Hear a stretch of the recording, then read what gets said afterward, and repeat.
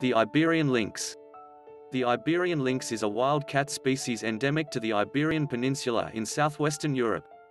It is listed as endangered on the IUCN Red List.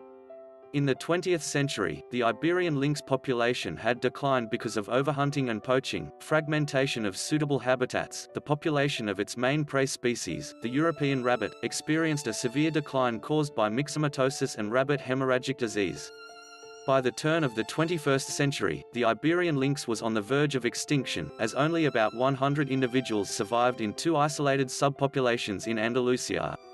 Conservation measures were implemented since 2002, which included improving habitat, restocking of rabbits, translocating, reintroducing and monitoring Iberian lynxes. By 2012, the population had increased to 326 individuals.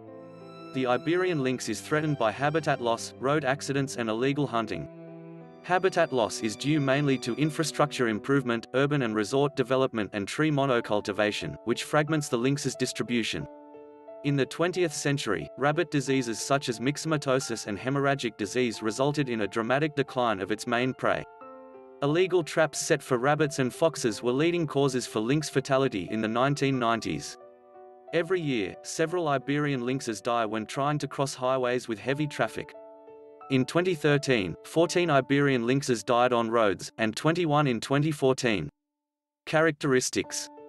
The Iberian lynx has a short bright yellowish to tawny-colored spotted fur. The spots vary in shape and size from small round to elongate.